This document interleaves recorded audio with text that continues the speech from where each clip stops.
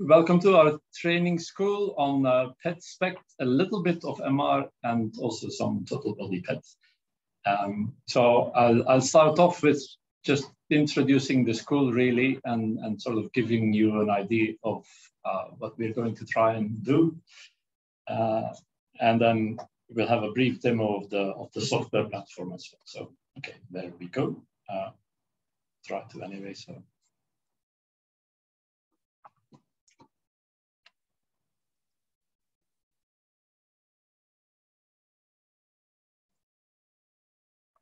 How do I hide this panel again?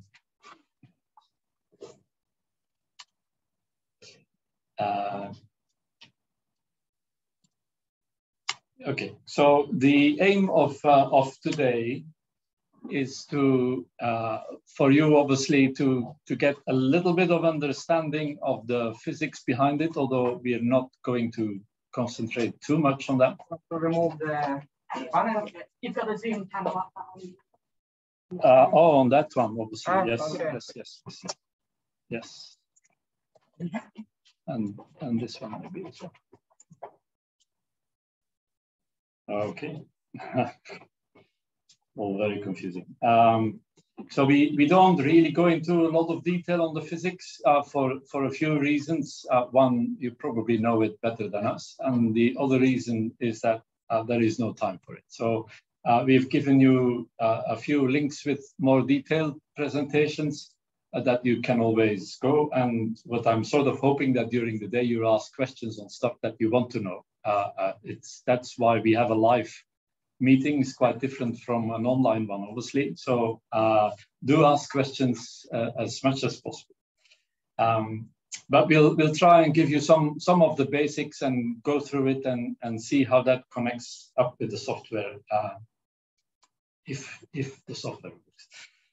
Good. So the main thing really is in the afternoon to get some hands-on experience with our software. It certainly teaches you the software, but more importantly, I think it teaches you how to solve a particular problem that you can select. So the software that we use is called the Synergistic Image Reconstruction Framework, which I'll give you a little bit of information on. And some of the projects also use the core imaging library. So you'll hear a bit more from that. So that will allow you to build your own reconstruction algorithm if you choose that particular project or do some deep learning with it all and so on. So maybe we've given you the list of projects before. Unfortunately, due to a last minute bug, the total body PET project cannot go through. We had the problems in the reconstructions, and so therefore the images don't look as they should be. So unfortunately, you'll have to come back next year, I suppose. It will be fixed in the next 2 weeks or something. So hopefully this this workshop will give you the experience and then try it yourself at home. Yes. And feel free to ask us questions then afterwards. We are going to use Python and Jupyter Notebook and HackMD, which you have the link for. I don't have it ready over here, but there's a lot of information on there. So it should be in one of your emails. Do check. HackMD gives us a page that we can update as we speak. So if there are common questions, we can always put information on there. So keep track of it. If you have a question, obviously raise your hand, but maybe first have a look at the HackMD website if there is any information on there. Some of it is has been entered about 15 minutes ago. So okay, so that's one aim, and the other aim is to sort of come together and do that in various ways.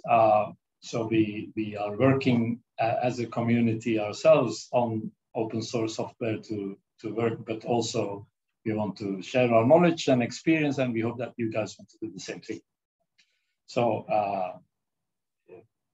that's quite nice to be able to do that together. So in particular, the project work will not be you sitting on your computer on your own trying to solve a problem that's entirely boring and you could just as well do at home. So the idea is to go and sit together maybe we shift the tables around if we're allowed, and you work in a group of 4 or 5 people together, and then we float around, and if you have a question, you ask it. Yeah, so do work together. Otherwise, why did we come to Elba anyway? Certainly not for the pool. Okay, so yeah,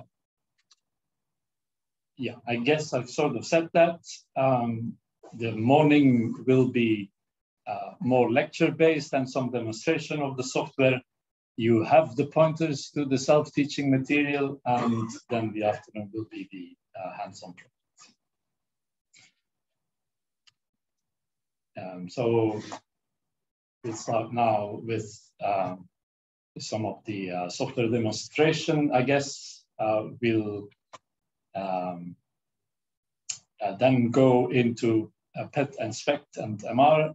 But before I do all of that, I need to tell you a little bit more about our network. So this is the synergistic image reconstruction framework.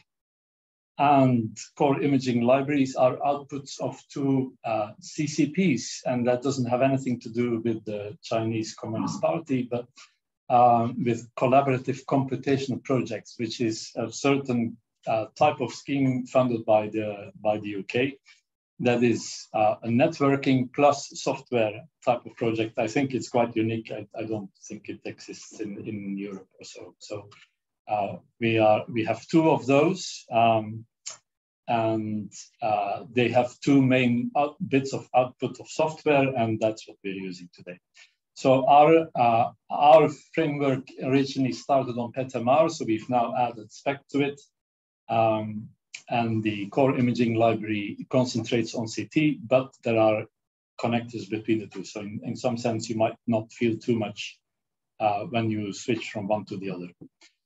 So we try and give software that is easy enough to use, so we can use it in a context like this, but you can also use for real data. And in principle, it should work for a total body PET as well. A bit slow still, but nevertheless, certainly doable for real-world applications. And it is all open source. And that means you can do anything you like with it. So you use the Apache 2 license. There is a caveat because the MR side at the moment uses FFDW, which is distributed under the GPL, and therefore, if you use the MR side, in principle, you're also GPL, but whatever we write is Apache 2. That means we can do whatever you like with it, roughly. So it's a framework, so that means there's not a lot of software in SIRF itself, because what it does, it relies on what we call engines to do the work. And so we use STIR for PET and reconstruction, Gadgetron for MR, and for registration, we use Nifty Reg, and there are a few others as well. Yeah, that would be handy, thank you.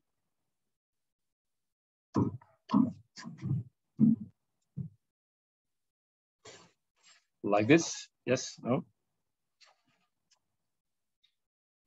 Okay, yeah, good. So what we then have is a layer of C++ on top of that.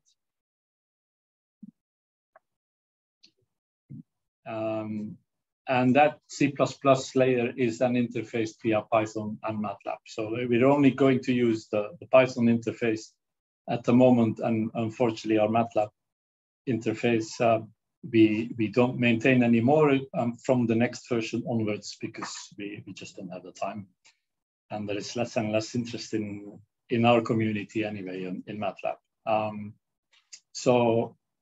And then the core imaging library is mostly Python-based and therefore interfaces via Python. So as I said, we've recently added SPECT. The official release is not out there, but it should be in 2 weeks or something, but you're going to use that capability today. So here are some example PET reconstructions that we can do, where there's just a normal OSCM, but we can also use quadratic priors and Bauscher and things like that. We can also do motion compensation. We're not going to go into that today, but so here is an example where there was a non-Cartesian sampled acquisition that you can reconstruct, has pretty bad image quality, but then we can reconstruct via CIL using the prior. Then we can estimate the motion from there. And then you can reconstruct your data on the MR side with motion corrected or compensated image reconstruction. And you can then also put that onto the PET information because it's acquired simultaneously. Again, we're not going to do that, but there are examples on it in all the software that you will be able to use. So the core imaging library, I'm not going to go too much into that, but so it sort of also tries to be as modular as possible and concentrates first on system modeling for CT side, which we are not going to use, but then they have also a lot of algorithms for optimization. And if you do the synergistic project with SAM, then you will be using some of their software to do TV optimization and so on. Okay, so that's an overview of the framework.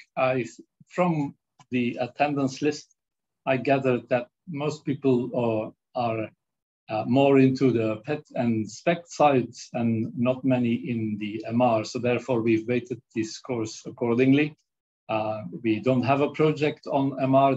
The files are all there. If you're interested, and there are a few people, you could sit together and try and do those demos, and we'd be very happy to help you with that. But all the others are concentrating on PET and SPECT. And so the underlying engine is STIR. So therefore, I thought I just need to give you a little bit of information there. So you won't be using STIR directly, but whatever you use in SIRF will be calling STIR. So this is a quite old project, also released as open source, covers PET and SPECT at the moment. And it also does a bit of dynamic imaging, which hasn't been exposed to SIRF yet. So because we call STIR via SIRF, there are a few things that might trip you up when you do the exercises. And in particular, one of the difficulties is that if you need to start from somewhere, right? And the somewhere is normally acquired data. But in a lot of the demos, we don't really have measured data because then it will be too slow. So what we do is we have a template. And that template usually doesn't contain any real data. It just contains the scanner information and geometry and so on.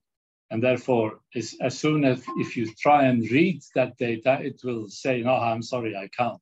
You can only read it, but not extract any data from it and then pass it on, and that will be working fine. So if you see errors in the code, usually it's called template, maybe not all the time. If you see that, you know it's an empty file, essentially. So that's just one caveat. And if you pass a template like that, even if there is some data in there in some sense, it will be ignored aside from the geometry. STIR has a limitation on the voxel sizes in the axial direction, people often call Z. And therefore, if you give it an arbitrary image spacing, it will complain, and you need to have it fixed. And there is a way to construct an image for your specific scanner, which you will see. So we obviously made sure that all of those images and data that you have are compatible. But if you try and mix one image from another demo, then it might fail. That's just something to be wary of in some sense. Okay, and then the final thing maybe, and this is on the HackMD as well, is that STIR was originally sort of designed to be run from the terminal, and it will write lots of diagnostic information which you can't see if you're on Jupyter Hub. So you can redirect those two files, and then you can look at the content if the files, if something goes wrong. Hopefully you'll never have to look what's in there because there's usually a lot of information. But if you're stuck, you can always go on. Okay, so in principle, if you want to try this at home, obviously, and then we have various ways to install the software. But today we are going to use the link that you have been sent. And the software that you would be able to download via Docker or the virtual machine, whatever, is all out of date, right? So don't try it. You could self-build it, but I don't recommend doing that today. Obviously, you can ask us questions how you do that stuff, but I certainly recommend you use the training platform. If you haven't got that email or you don't know how to do it, do shout later on, and we'll show you in a minute how to use this in practice. There's a lot of people who helped making today possible. So for the training school organization, I'll shout some names and then you can look around and people might wave. So there is Andrew at the back there. He will give a presentation later. David is online on Zoom, and Edo is over there, right? Obviously, Nicola helped a lot with getting all the local organization up. For the projects, there's a number of people that are going to help. So Harry sits also at the back. Gemma. Everybody sits at the back, there you go. Imraj is going to work with the deep learning, right? Nicole, right? And Sam.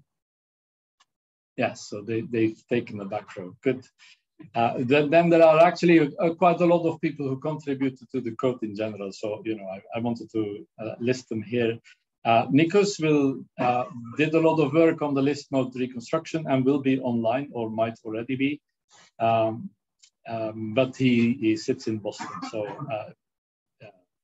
middle of the night for him. Okay, and then there's a lot of volunteers to make all of this possible, and obviously we rely on a lot of open source projects as well.